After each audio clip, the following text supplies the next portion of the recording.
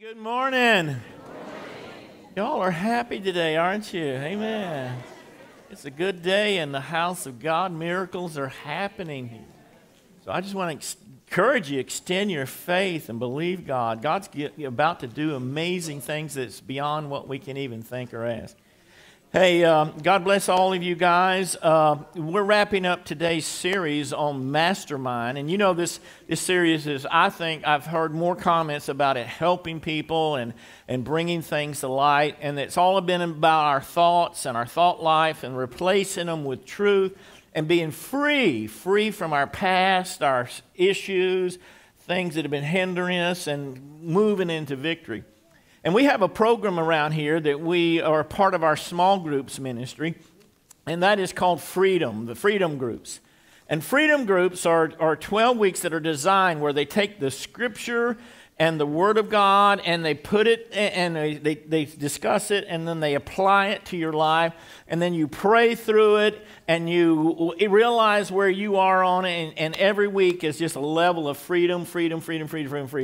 And what we understand, and as I was thinking about this when I was working on Mastermind, I said freedom is like Mastermind on steroids. And so if you want to take this and lock it in and get this thing really settled, and if there's still things in your path and you want to find freedom and victory in all areas of your life, I encourage you to sign up for these groups. And small groups, I think, sign up really officially next week. But I asked if our connection director, Josh, could get these available, and Pastor Forrest, who leads the Freedom Group, and they got 6 of those groups. That's the only ones we have. 6 groups this semester, and you can sign up today. Everybody say today. And so the way you do that is you go online. You can do it, I think, through our app. If you have our app, you can go to the app. You can go to our website, loveofchristchurch.org, and sign yourself. And if you want to do it, I think as a couple, there's couples groups, and there's different days, different times. And it's just amazing, powerful. Miracles happen. We've had more testimonies coming out of that, the power of God in people's life being changed. And so I just really, and as I was praying about that, I said, you know, how many of you know, you said, well, wow, that's a long time to think about that. But how many of you think that if you can invest 12 weeks of your life and change the rest of your life, how many of y'all think that would be a good investment and a good trade-off? Well, I just want to encourage you, Freedom Groups, they will probably fill up. So if you sit around for 2 or 3 weeks and try to think about it, well, by the way, just ask God for wisdom, and you'll see what in the message, and then hear what He says or get peace and make your decision. Amen? And do it. It will change your life. Freedom Groups, register online, start today. Hey, we're wrapping up our series, and as I was supposed to wrap it up 2 weeks ago, and God keeps giving me more, but this is the last one. I'm starting a brand new series called Heart for the House, and it's going to be about how we can see and work and see what God is doing through this church and through your lives, and how we're all going to connect and see what God is going to do. But in this is that the Lord impressed on me that He said you need to build their faith a little bit, because everything that we've been talking about, replacing the lies that you had, the accusations, the rejection, the pains, the wounds, that you have to believe that God's Word is true. You have to believe in God first. And we'll settle that. If you don't know Jesus as Lord, we're going to lead you in a prayer. But you also have to believe that He's real, He's powerful, His promises are true, and that you lock in on that. And those lies the devil keeps speaking to you, you replace them. But you've got to have faith. And actually, as I looked in this, that there's really about a shield of faith. So today I'm going to be speaking about that shield of faith. But let me read through our main scripture we've been working through. Kind of remind us all, in 2 Corinthians 10, verse 3 through 5. It says, though we live in the world, we do not wage war as the world does. The weapons we fight with are not the weapons of the world. On the contrary, they have divine power. Everybody say divine power. Supernatural power beyond what makes sense, because you don't have to understand it. It is supernatural divine power to demolish strongholds. And the strongholds are these places of our thoughts that have gotten there through false teaching, through wounds that we've been doing, through pains that we've gone through trials that have broken us, and through our realities. And we've allowed those thoughts to build a place.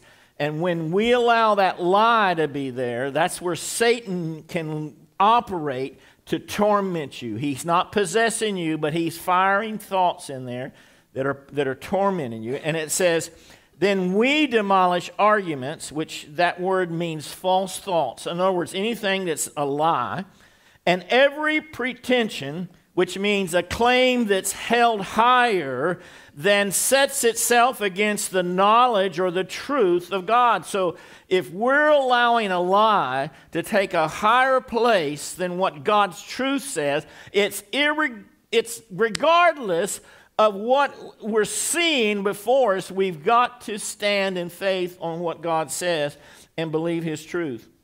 And that's when the freedom starts coming. And then we can take captive every thought and make it obedient or conform to Christ. Because that's ultimately becoming like Jesus when we do. So the key to victory, the key to winning this battle, because the battlefield is our mind. God has empowered us as a unique creature in His image, and Satan is attacking our minds with thoughts and with lies, and when we do, he's defeating us, he's keeping us from living the victorious life full of peace and joy and prosperity and health and everything else. And that's why we need to hold on to this thing. It's a fight. I'm going to tell you, even as I've been going through this series, I don't know about you, but I'll find myself all caught up in a thought, and all of a sudden, like, wait a minute, gotta go to war again, because this is stuff that's locked into us, and we've accepted it as just our reality. So it takes faith, because faith is power, faith is victory and overcoming the thought lie.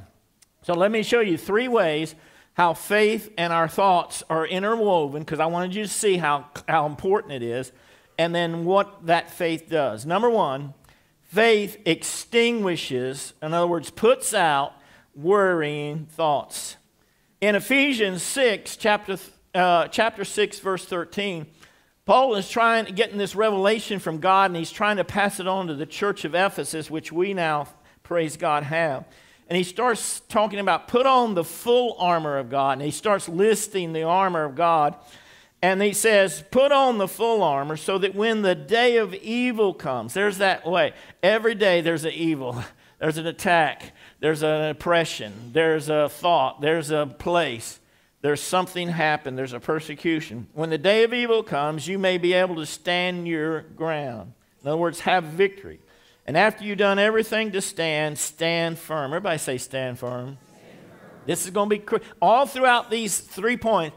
It's standing, it's believing, it's faith, and it's firm without wavering. It's not there's no doubting in there. He says, then stand firm then with the belt of truth. And I put that part in. There was lots of pieces of the armor, but I thought, wow, that so lines up with what we've been doing, is we take the lie that we've been told by the devil that we're no good, or that we'll never accomplish that, we'll be defeated, or that we're rejected, or that no one loves us, or that, our lives are going to be messed up, that I'll never prosper. Whatever that lie is, we've got to replace it with the truth of God.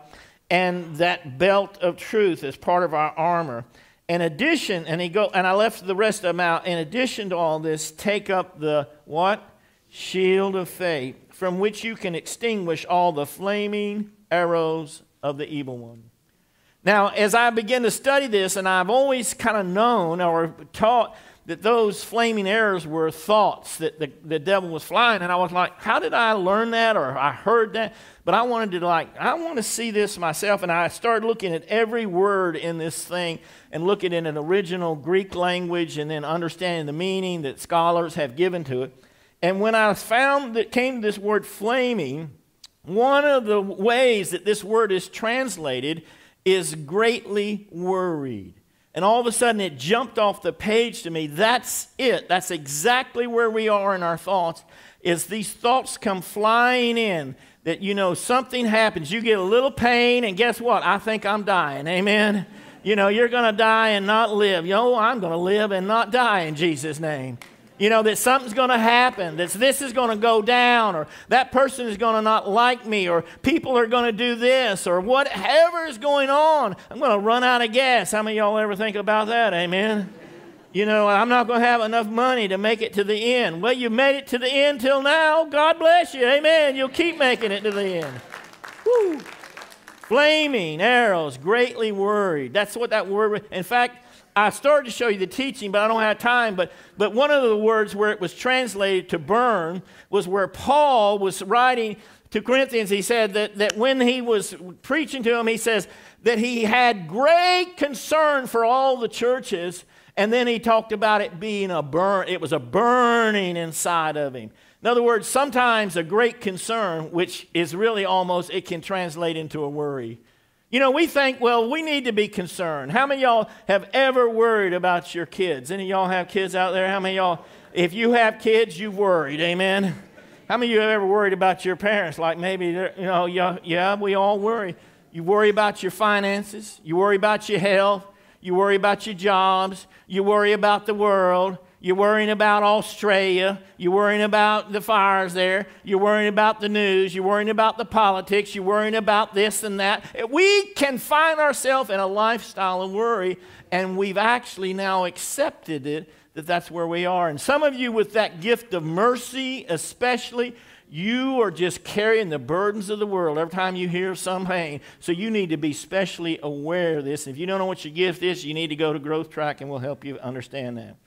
But faith extinguishes worrying thoughts, because it's somewhere in there. It's like a shield, and the worry comes flying to you, the thought that comes flying to you, that whatever this is, and you have to put up the shield of faith, which is not physically, but you have to emotionally, mentally, spiritually, you have to know, no, I am not believing that lie. That is a lie of the devil, and I am declaring God's word over it right now in Jesus' name. And when that faith is there, the real, active, powerful, living faith, all of a sudden that fiery dart just says, well, it doesn't have any power any longer. And that's really what I want for you. I want you to live. Can you just imagine? Can you just imagine? What would your life be if you didn't worry for the next year? I mean, just 1 year. Some of you say, I'd just like 1 day. But imagine if you could put 7 days in a row without any worry. 7 weeks and 52 weeks into a year. And a year into a lifetime. Somehow you're able to transfer this burden to the Lord. And when it becomes a concern, yes, we need to be concerned about certain things, but we got to immediately transfer it to the Lord so it doesn't become a worry. Because God has, I could show you so many. He says, don't be anxious, fear not, take courage. He says that more and more and more, and he has not designed our human bodies to do this. He's not designed man to carry worry, because he's designed us to trust in him. And he tells us that over and over and over again, and even science now is telling us that one of the number one causes of almost most of the illnesses outside of our diets and exercise, but is just stress and worry. And that worry starts transforming the whole body, and all kinds of sicknesses and disease and everything else, unstableness and mental illness and emotional illness. Everything comes from this constant worry that we're not able to give to God. And God is saying, I want you to have peace in Jesus' name. You see, there's a place there, you got to have that faith that's strong, that's active, that's real. And that we're going to show that. Because we've come to believe, and this is what I want you to see.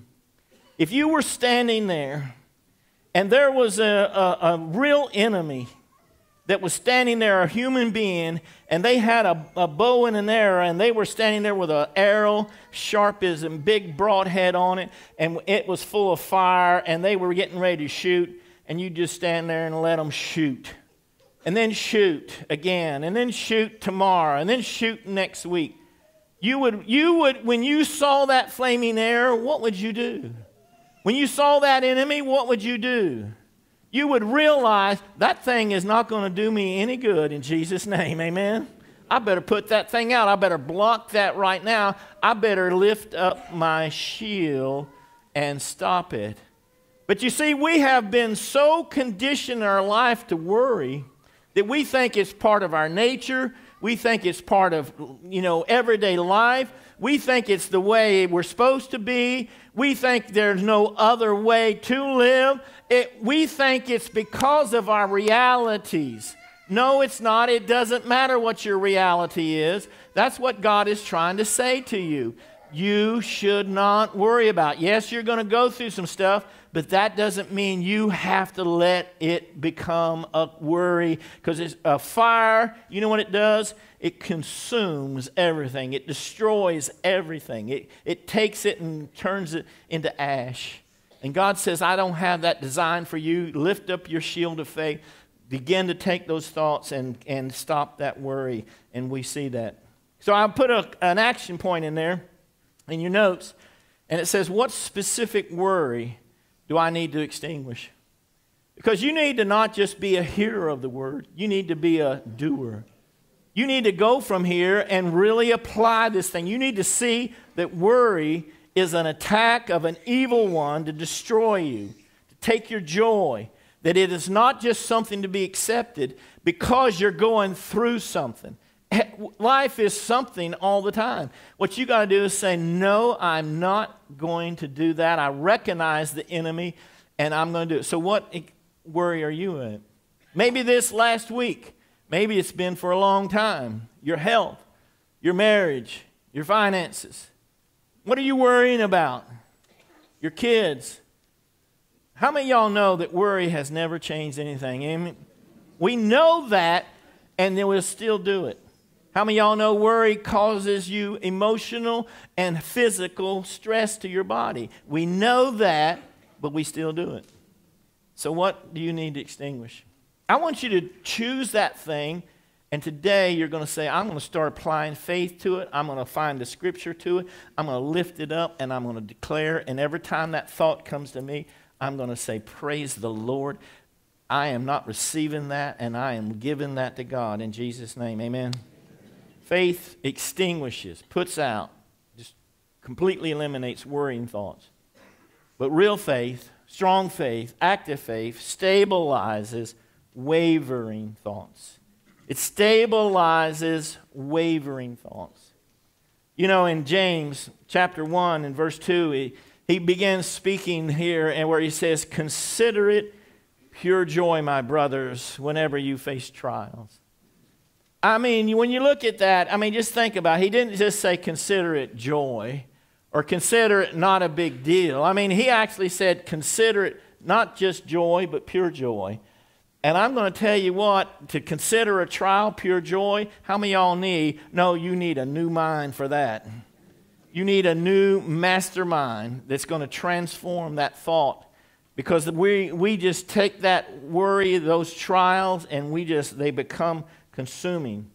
He says, whenever you face trials of many kinds, because you know that the testing of what? The faith. See how the faith is in this issue of what you consider joy?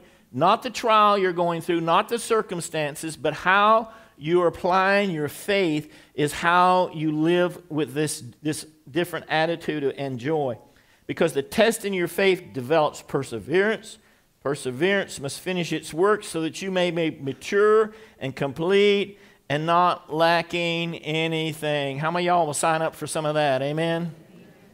Oh, but it goes on and it says, but if you lack wisdom, he should ask God who gives generously. And when I really made that statement and I looked, I said, well, that's really faith too. All throughout this passage is faith. Because you won't ask God for something, really ask God, unless you believe there is a God. You got to believe there is a God. He hears and he answers and he richly rewards those who seek him. That's really the God we serve. Faith. And it says, who gives generously. Wait a minute, you got to believe that. That you got to believe that when you ask, he doesn't just kind of like sometimes a little. No, he's going to give you what you need. He says generously to all, not just somebody, without finding fault. And I just want to encourage you today. Sometimes we think, well, I'm not able to hear God. I'm not able to get answers to prayer. And somehow he seems far away. And I just really, because, I know I'm messing up. I know I've failed. I know I did something. And what I want you to know is you first, if you have a relationship with Jesus Christ through faith in him and what he did on the cross and the power of his blood, and he rose from the dead, and you've confessed it with your mouth, you believe it in your heart, you are saved, you are in relationship with it. And if you are there, then he is going to give it to you generously. And you need to understand it. Now, that doesn't mean you're supposed to stay in fault and sin and all those other things, but you are supposed to believe that God is going to answer. And it says it will be given to you. But then he goes on, he could have ended it there. But the Spirit of God who was inspiring this word, which he does every word, it says, but when he asks, he must believe. And then he reinforced this. He could have left it there and says, not doubt. Believe and not doubt. Because God knows we believe. I'm going to believe this. I'm believing it. Oh, but maybe not. I'm going to believe that. Oh, but maybe not. I'm going to believe. Oh, wait a minute. I believe, but now it doesn't look right. Or now it didn't turn out right. See, that's when you're doubting what you heard and received. Because he who doubts is like a wave. In other words, wavering. A wave of the sea. Up and down, left and right, in other words, has no control of their life. That man should not think he will receive anything from the Lord. He's double-minded man and unstable in all he does. And what God wants you to know is that he's there to give you wisdom and that he will give it to you. And it will then be held on to. Faith, when you have faith, that when it does not doubt, it stabilizes your life. There's a stability in there because when the trials come, which is what we're talking about here, when the issues come, when the rejection comes, when the persecution comes, when the stock market falls, and when the elections don't go, and when your friend denies you, and whoa, wait a minute, the storms are raging. I'm going to be right in the middle of the storm, and I am not going to waver that I did what God wanted me to do. There's so many times in our life you have to lock that in and believe it. I remember I've shared this story before, but over 30-something years ago when I was working for the DuPont company, and I'd worked maybe a year or two, and I was probably about 24, just saved, just maybe a year or two, and I was so in love with Jesus and his word, and I was just consuming his word every day. And we were praying. I was working shift work. I had all these weird shifts, and we were praying and agreeing. I want to be able to have where I can serve you, Lord. I want to be able to come to church on the weekend.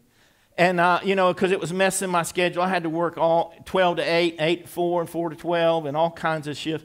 And we were praying that, and then one day a guy calls me up, and he says, this guy walked out of the office, quit that day because, the work was so hard and stressful, putting together the budget of the plant. And he says, we need somebody, so they picked me.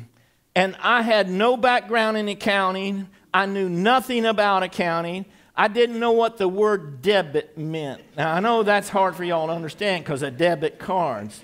I didn't know what that word, what do you mean you can have a negative number with money? Well, because that didn't, a scientist that I am. So, because that's the only training I had is science and math. And I went there, and they said, you're going to have to put together the whole budget of the whole plant, and if it's not done right, the whole plant will suffer, and we may lose money and investments because, the main office in Delaware will, because we'll miss our marks. And I had to pull this whole budget, and it was all done by hand with hand numbers and calculators. I couldn't even run a calculator. Have you ever seen somebody type like this? And I had a friend that could run numbers like that. I finally can run numbers. I still can. But I was there, and I knew nothing. And the guy that was training me, he went across the other side of the plant, and he was up to his eyes. And it takes about 12 hours a day for about 6 to 8 weeks to put this together. That's the man hours of lots and lots of people. And I was supposed to do that. And I would just sit there. I didn't know what to do. I didn't know how to do it. I didn't know where to begin. And I remember one night, late at night, I was in there, and the whole administration building is empty but me. And I'm sitting there with papers everywhere, and numbers. And I said, I don't even know what to do. I don't know where to begin. I don't know how to start. And I was just sitting there, and I said, God, I'm desperate. And I got up, and I started walking around in the hall and went down to the bathroom. And I was like, God, I don't know what to do. And I said, I need a word from you. And those days, I was carrying a little New Testament Bible. You can carry it on your phone now if you know that. You get an app.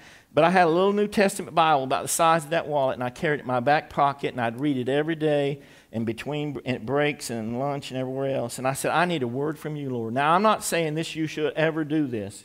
You shouldn't. But that day, it worked. Because you might pull out, Scripture says, Judas died, or something. But I don't know why the Lord impressed me, but I took that Bible. I said, Lord, I need a word from you because I am desperate. I don't know what I'm doing. And I opened my Bibles up to James chapter 1. And it said, if any of you lacks wisdom, let him ask of God who gives generously. But when he asks, do not doubt because he will not receive anything. Amen.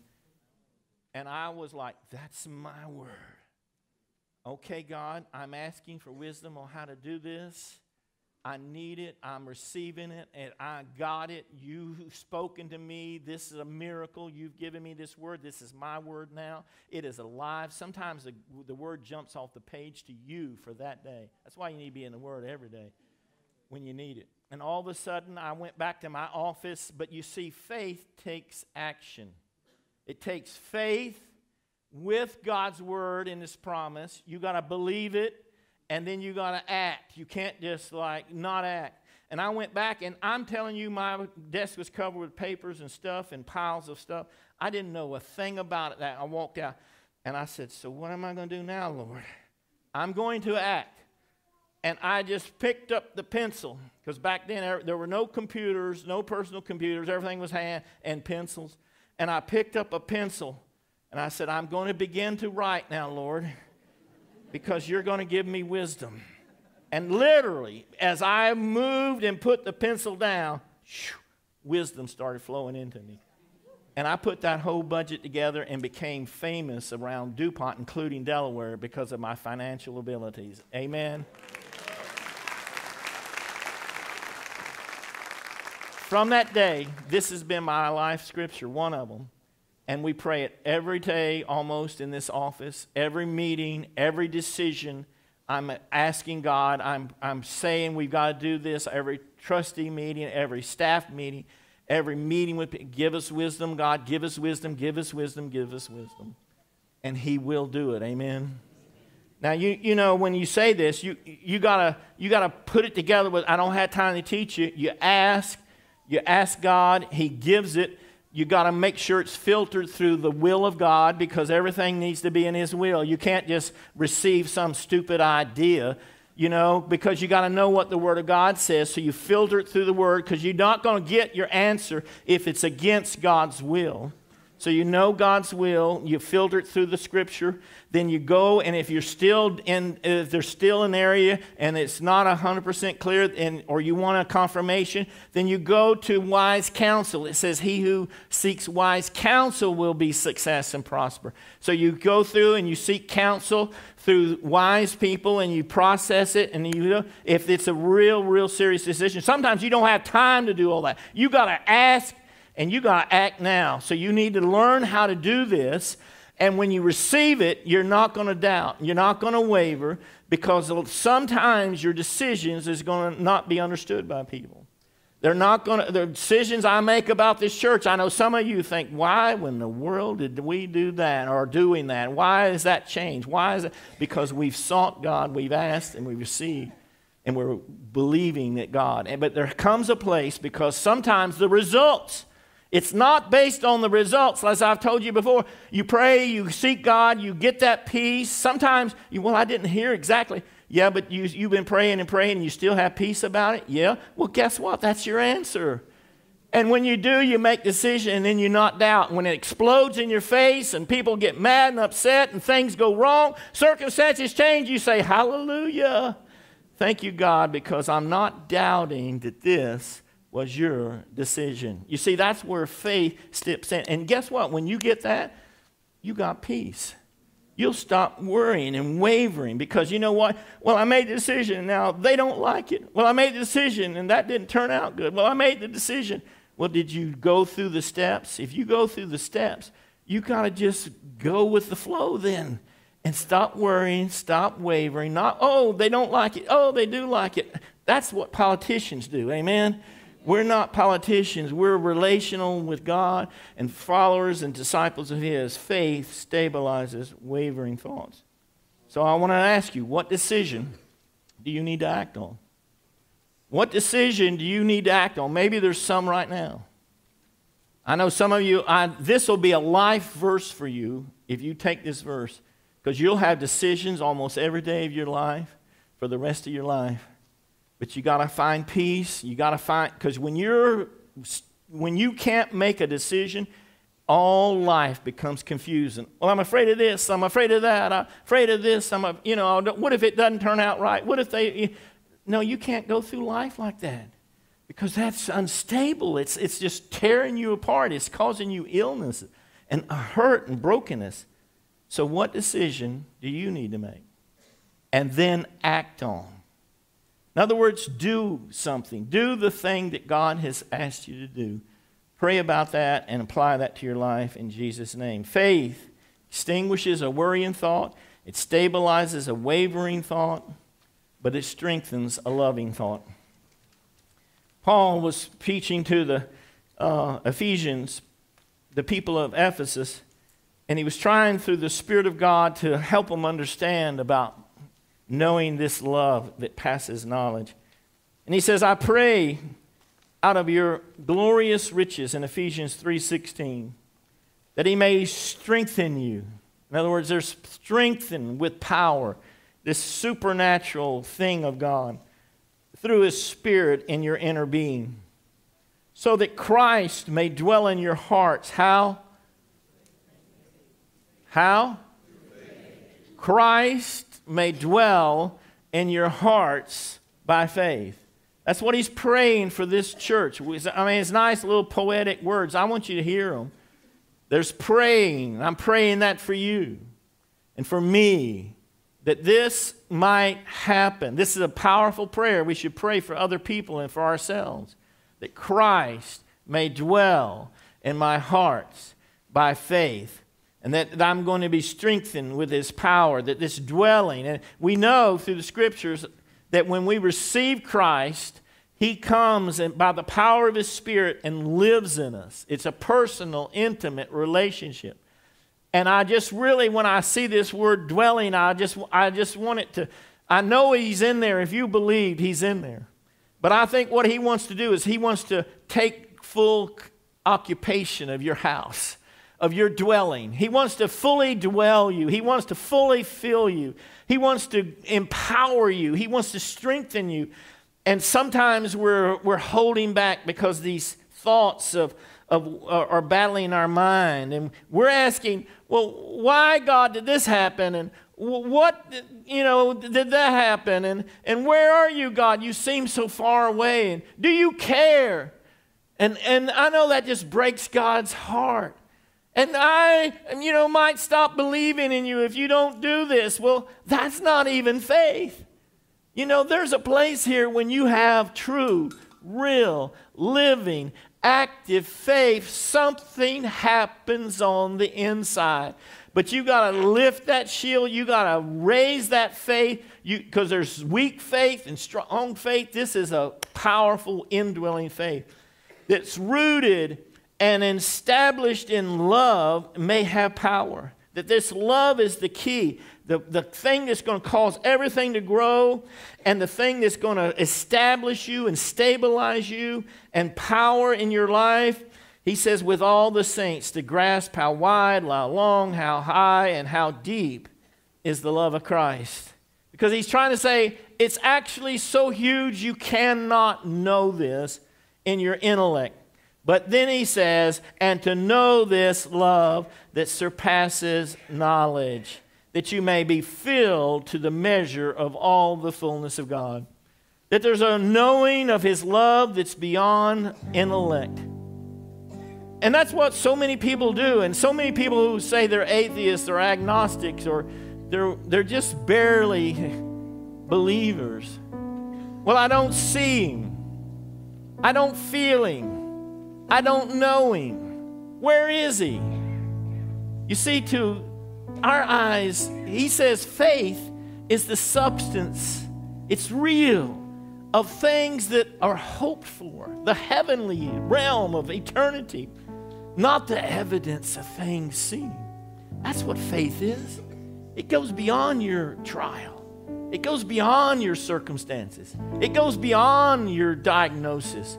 It goes beyond your persecution. That there's a transformation on the inside of you that comes inside of you that's beyond the intellect, that says, I know Jesus is Lord. I know that he's real. I know that let's deep down in my knower. All of a sudden, here I am, a scientist, but when Jesus saved me, I just believed, and he said, here I am. And he came a reality that went beyond what I could know. You can't study him. You can't figure him out. And sometimes it's holding us back, and maybe that's where you are. You're wanting to see the proof, and then you'll believe. That's not faith. But when you believe, God gives you the proof. Oh, he comes and lives inside of you, and it's more real than anything you've seen with the physical eyes. You see God clearly, that he loves you, that he's with you, that he walks beside you in the midst of your storm, that he's real. How many of y'all know Jesus is real? Amen? Hallelujah. You see, there's a power of God that you know. You got to settle this thing. You got to hold on in faith. And when things rock you, I mean, in my early ministry, I was remembering a story of this young guy I had mentored since he was a teen. And we prophesied over his firstborn baby, a son. And he came into this world and died just within a few hours of birth. Totally, perfectly healthy, but he breathed the feces in the water. And it was like people were telling him, the devil stole that baby. And that God robbed that wanted it. If you'd have had faith, you wouldn't have lost your son. I want to go kill somebody. I said, how could anybody say such a thing? I said, because if anybody had prayer, that baby had prayer. We'd laid hands on her stomach and just declared blessings and prophesied. Barbara prophesied the name Daniel, and this baby was perfect and beautiful. And I had to get on my face and say, God, I don't understand. Where am I? And this is like we first starting in preaching and started our church in North Carolina. I said, this is like, wait a minute, faith. And he came in me, he says, faith is trusting me in all circumstances. And I said, okay, God, I'm going to trust you. It's going to be good. And when the father went they had to transport it to another city, and he held it in his arms in the helicopter, and it passed away. As he was holding the baby, and he was holding it, and he was holding on to it. And he was crying. He says, how could this happen? And God says, I got a plan for Daniel. He says, if you let him go, if you give him to me, he says, I'll use his life. But you have the choice to believe me and trust me, and you can hold on to him, and I'm going to be limited in what I can do. And so this young man, much younger than me by probably 10 years, he was barely old enough to be married, and he said, God, I'll give him to you. Use him. And he did. From that moment at the funeral, the Lord told him, he says, every time the wind blows, you'll feel my presence. And he did. At the funeral, the wind began to blow, and both him and his wife were filled with such peace and joy. They were comforting everyone else. And from that, they began to have a ministry to people who have lost babies. And right from that, immediately she got pregnant again, and there was a prophecy, and now they have a Samuel who's probably in his 20s or something. And so God restored them, amen. And Daniel's still being used to help people that are struggling with pain. He's still changing lives, amen. You see, faith goes way beyond what the circumstances is when you trust Him enough to go through whatever the trial is. And I know you haven't gone through anything worse than that probably, or at least no matter what. I'm not trying to belittle your thing. I'm telling you, that's about as bad as it gets. And I'm telling you that they came out of that thing victorious. And still to this day, praise God and rejoice and have a ministry to help others. Faith strengthens loving thoughts because your mind knows that God is true. He is good. He is loving. And when you're going through the trial, He's going to be there with you and use everything. It goes beyond intellect. So I'm going to ask you, what steps of faith do you need to take to strengthen your love for God? Because you see, God has changed you. He saved you. And if He hasn't, I'm going to give you a chance. But you can just sit there, but there's always a next step. That's one of our sayings around. There's always a next step. What's your next step? Well, maybe it's become a member. Maybe it's to start reading your Bible, praying on a regular basis. Maybe it's to go to Growth Track. We will help you find your gifts and where you fit in. Maybe it's to start serving and using your gifts. Start doing things. And I'm going to tell you what's going to happen is love is going to blossom. When you take a step towards God, He takes a step towards you. And your life will begin to be filled with love for people and for God. And you're wondering, where is He? He's right here if you take another step toward Him. Amen? And so I'm challenging you, what step do you need to take? Growth Track, prayer, serving, whatever it is, water baptism. We have a next step area. This is so important to us. In fact, they have some cards back there with some steps on it. And go to the next steps room here or at Middletown. And there's a room right on the side in the foyer. It's called Next Steps. And there's people there that will help you kind of talk to you. And if you've got questions about next steps or small groups or anything else, maybe you need to be in a freedom group. Amen. Maybe you need to be in a small group next week when we start those. Whatever your step is, take a step. And let your faith grow, because then your love's going to grow for God. Amen. Let's pray. Father, we are so thankful for your word. It is so powerful. It is living. It is active. Today I pray, God, it just cut away those strongholds that are hindering people from being victorious in every area of their life. Today, truth rises up and faith rises up as a shield and protects them from every fiery dart, and that there's no longer wavering, and love is going to blossom in their lives as they step, each step closer to you. They're just going to fall more and deeper in love with you. And while we're still praying, if you're here today or at Middletown or watching online and you say, I really haven't made that step to believe in Christ, but today I will. I don't understand it, and you never will till you believe. But today you're going to say, I will believe. Let me just pray this prayer. He promises to save you. Say, Heavenly Father, forgive me of my sins. I believe in Jesus. I believe He is Lord, and I believe He died for my sins so I could be forgiven. And I believe He rose again so I could live for Him with power and have eternal life. I receive Him, I confess Him, and I'm going to follow Him from this day forward. In Jesus' name, amen. Come on, let's give God praise for every one of those decisions. Every miracle that's happening in every heart, every life. I believe miracles are happening all over this room and in Middletown, that just people are receiving this by faith. And this is going to be the greatest year you've ever had. Hey, if you made a decision to follow Christ, then let me know. Check one of the Connect cards that's in the back of the chair or in your worship guide at Middletown, and let me know. I want to send you some information right away. And if you're watching online, click that connection button, and we'll make sure you get that sent to you via email. So God bless you. God is amazing good, and He is totally in love with you. Amen. Hey, let's give God praise.